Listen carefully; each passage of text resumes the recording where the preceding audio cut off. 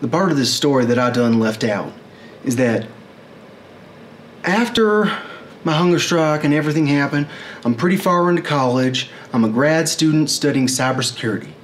And I done got me a job working for the Department of Homeland Security, but not really for them. It was for the University of Texas San Antonio. Because San Antonio has a lot of military. And so I am basically doing memory forensics, but it's my own program, and I'm guessing they probably want to own my program. I don't care. I already decided I'm giving away this program. I'm going to use it to make myself famous as a programmer, or at least I'm going to show people I can code. This is a program I wrote in Scala called BBS, Volatile IDS, Big Brain Security.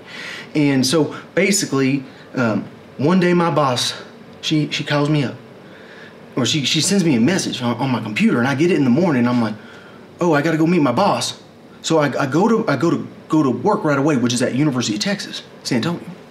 And I go in there, and there's no one there. And I'm telling you, they all came in, like I said before, all these people in suits.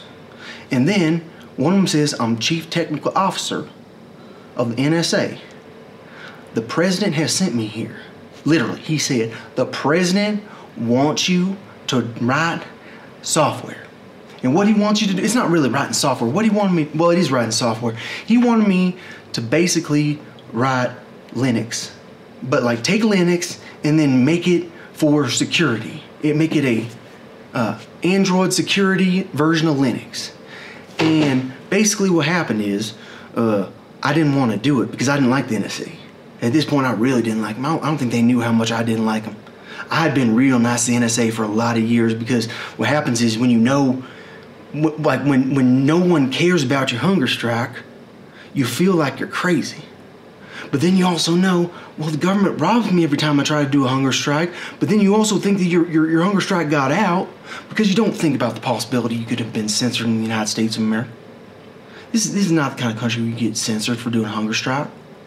All right, so basically, the president comes to me and asks me to go and write Android Linux, Android cell phone Linux for computer analysis. And I was like, this is all right. It sounds like big brain security for an entire cell phone, and that my big brain security does Windows 10. I thought maybe I could figure out how to do it, and then I realized I don't know how to do the bootloader or whatever. I don't know how to do all that shit. Like, I don't know how to install. Like, you want me to come out with my own version of Ubuntu? Like, you think I'm that smart? No, I'm not that smart. And plus, I'm a student. Like, this is a part-time job, and so I didn't do it. And plus, I was doing industrial control system. I pretty much decided at some point, I'm gonna do real security. I'm going to take care of the power grid. I'm going to take care of what matters. I'm going to take care of my water. I'm going to take care of like places that would be scary if they got hacked. And so that's what I started thinking about late in college. And I think that completely changed my perspective on security completely. All right, so yeah, I was working for the president. Now, apparently, what I hear is Bill Barr got determined, because he thinks he's going to put you in prison. Because now especially because now you're famous. Now he's really got to put you in prison. But no, what happened is you started running for president. But he would say, well, that is a spurious correlation. Actually, Bill Barr would say that's a spurious correlation. And you know that? Do I know that? Yes, you do. Because what happened is that you were really mean to the government. You scared them a lot. Actually, what happened is 7 years ago, I scared the government more. You think that you Bill Barr, been more scared than back when I was doing naked magic in the forest, doing some Baracus chant shit, doing some blood magic? You ain't ever been more scared than sitting there watching me buck naked in a town. I've been the normalest motherfucker you ever seen in your whole life. Next thing you know, I'm naked and bleeding on crystals and shit. I mean, I'm sorry, but it's just kind of a disturbing thing. So you can say this is like, no, suddenly he's scary now. I was making a point. Y'all sons of bitches act like World War III ain't gonna happen. Y'all sons of bitches act like this planet ain't got a limit. Y'all are like the dumbest motherfuckers I ever seen in my damn life. So it's like, oh no, what actually happened is you got real scary. No, actually, I've been watching these dumbass people, and I've been watching them censoring me, and I've been watching them like basically like controlling the narrative, and I've been watching the news, and I'm sitting there going, you guys want everyone dead. And then I'm sitting there going like, how am I gonna break through? And then people start tricking me, making me think that World War III broke out because these explosions at these nuclear monitoring stations, right as I said that India should invade China. Wait, no, India should invade Russia.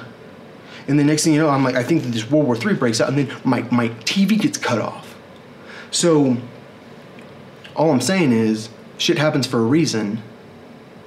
And it sure seems like I'm the person that goes to my own beat, and then y'all are the people that go to the beat of democracy, which leads to what would Alexander Tocqueville say?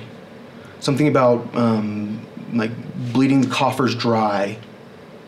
Something about not being strategic at all, not thinking like business people, because you don't have to think like a business person. But why the fuck would you not? If you have a way to like make tax money through like a natural process that's like, I mean, like paying for DMV fines, but not in an annoying way. Why not do that?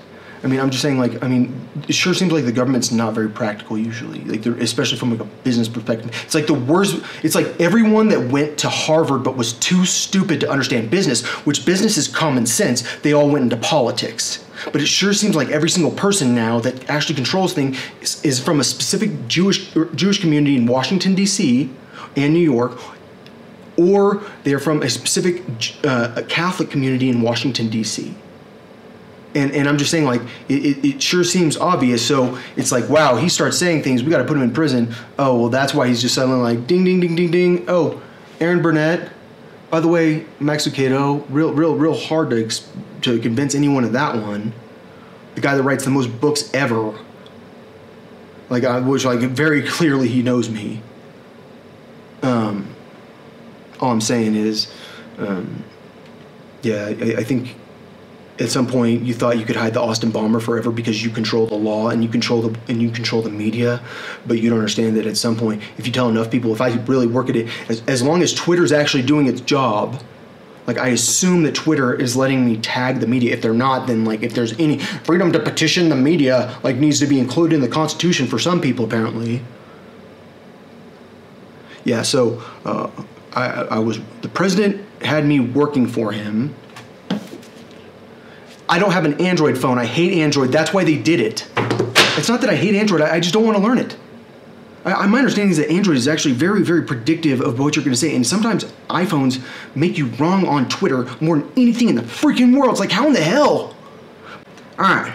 All right, here. I was hanging over there yonder in Texas. Everyone's going, oh damn, I just found out my law enforcement real corrupt. Turned out this boy been hanging out with them Texas Rangers during the terrorist attack. Apparently Walker Texas Ranger ain't done shit. Walker Texas Rangers too offended by the possibility of a person talking about rape that the words rape are so offensive to Walker Texas Ranger that he will, and saying that this group of people from a church in Waco is a cult when they ask you to go to church 3 times a week and it's always a different one.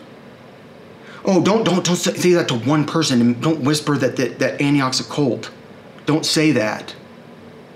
No, we're going to kick you out of West when you're the only person that knows the information. So Walker Texas Ranger has a blushing problem, basically. So he can't do his fucking job, which is basically, like, apparently a lot of Texans and a lot of conservatives. And the conservatives are wrong. Oh, why do you say this? It's because you can't do your fucking job because you're too conservative. Because it makes you, oh my gosh, I might see a naked girl.